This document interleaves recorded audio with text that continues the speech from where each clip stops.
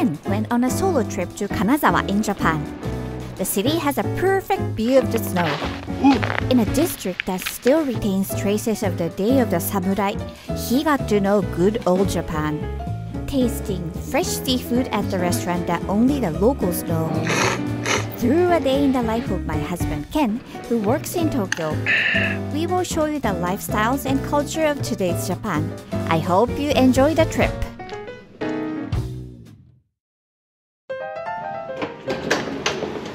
Ken is going out on a solo trip.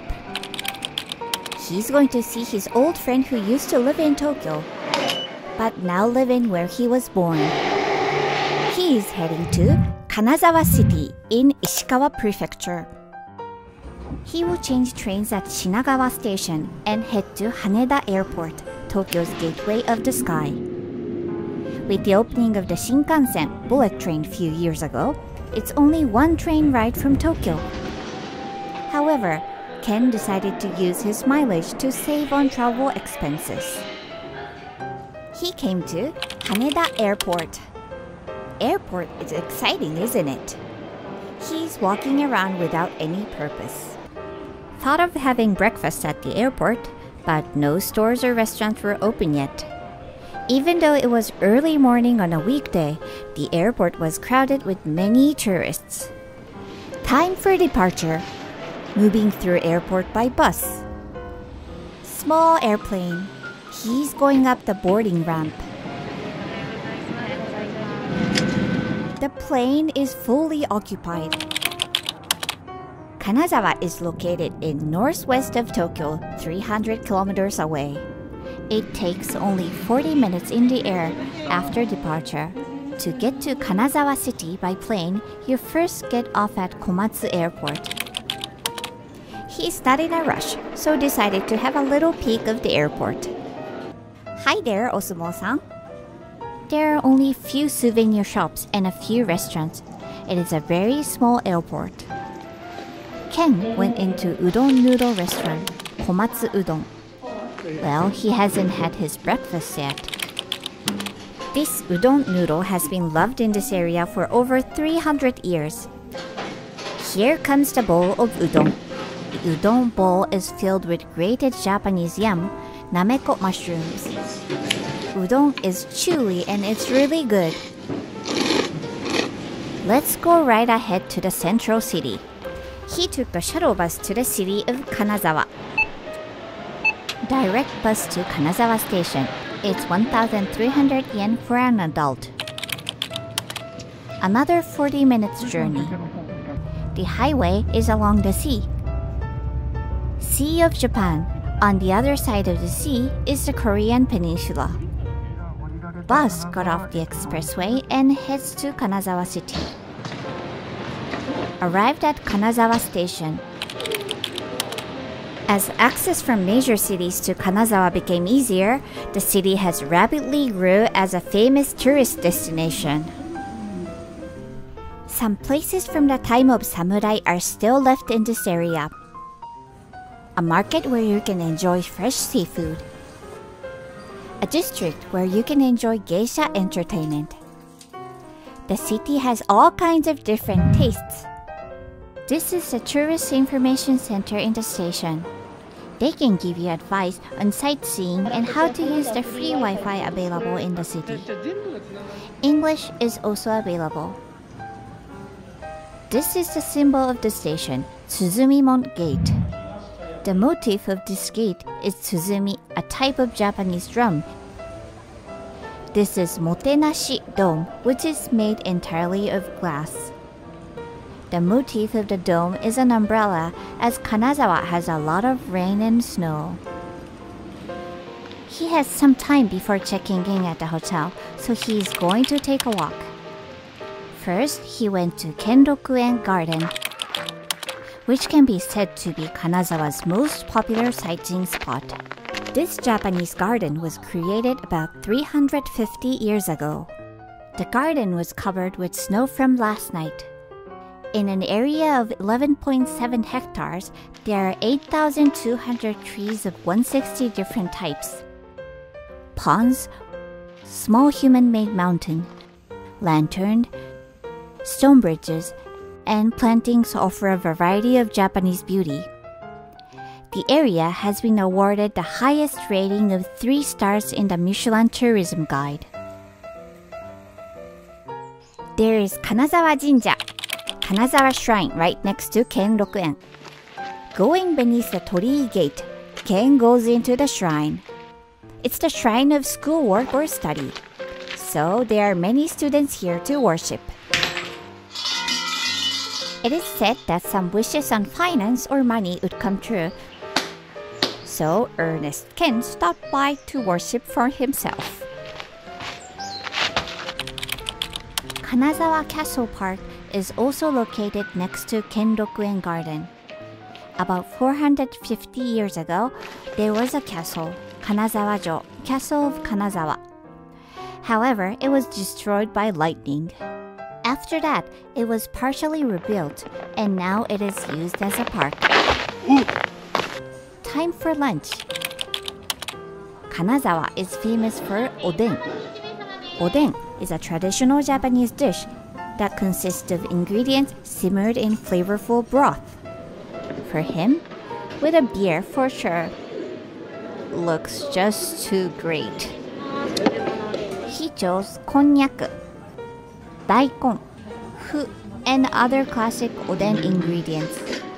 Oden can be found all over Japan, but Kanazawa's oden is characterized by its simple soup. After warming up with warm oden, it is time to check into the hotel. He made a reservation at Forza Kanazawa, which his friend recommended. Of course, the price may vary daily, but today's room rate was 3,800 yen.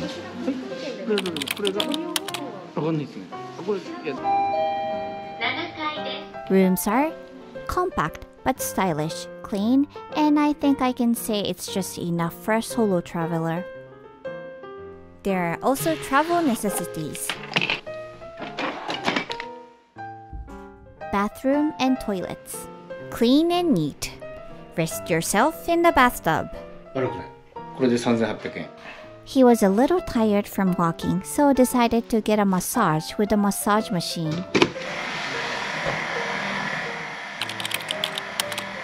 He went to the lounge and found a bar. A welcome drink is included for guests. You can choose between wine or sake. Ken chose white wine. Coffee, tea, and other drinks are all you can drink for free. In the evening, he is planning to have dinner with friends. Ken still has some more time, so he decided to go out for a sightseeing in Kanazawa again. He came to Higashi Chayagai. This town was established about 300 years ago and still retains the atmosphere of a hanamachi. Hanamachi is an area where chaya stores where you could enjoy geisha entertainment gather. Today, geisha can only be seen at few chaya. But back in time, there were nearly 90 chaya in this area. Now, the tea houses are used as restaurants. He stopped by at a sweet shop in Higashitaya. The shop is called Hayuwa. Climbing up these small steps, going up to the second floor. The interior is decorated in red and gold and displays works made by local craftsmen. And what is wonderful is the view from the window. You can overlook the main street of Higashi Chayagai. He's going to have a set of ohagi and Japanese tea. Ohagi is a sweet made of rice cake wrapped in red bean paste. The layout is elegant just like this town. Cut into small pieces and eat with this little wooden spatula. It is sprinkled with green tea powder. The elegance is also in the taste. But for Ken, the size was way too elegant. The second piece was done just by a bite. This town at dusk is also quite tasteful. Quietness and the gentle lighting is so healing. What is Kanazawa's nightlife like? Ken came to Katamachi, perfect town to enjoy dinner and Japanese sake. And look at the atmosphere. Unique stores are lining up in the street. It's a bit awkward to enter for the first time, but once you do, you will be treated like a friend, even if you are a tourist. That is the personality of the people of Kanazawa. However, he's meeting his friend in another town. どこだ？ここですね。 He came to a restaurant called Tempura Usaichi. It is a bit away from Katamachi. 渋。 It's not listed in any guidebooks, and only the locals know. It's the favorite place of his friend in Kanazawa. His friends were already there, waiting for him. Why not start the long night?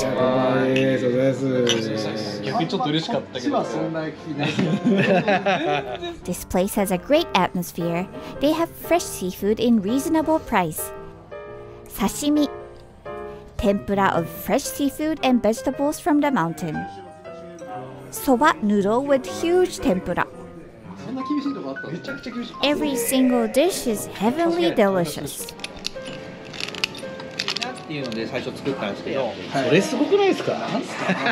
Conversation never stopped together with their chopsticks in their hands. Of course, non-stop drinking. He's choosing ochoko glass. Ken is going to have Nihonshu Japanese sake. The beer lover Ken drinking sake. He must be having too much fun. But hangover for sure. Ken's night in Kanazawa continues. So, this was another day in the life of Ken. Go visit Kanazawa and let us know what you experienced. See you again in the next video.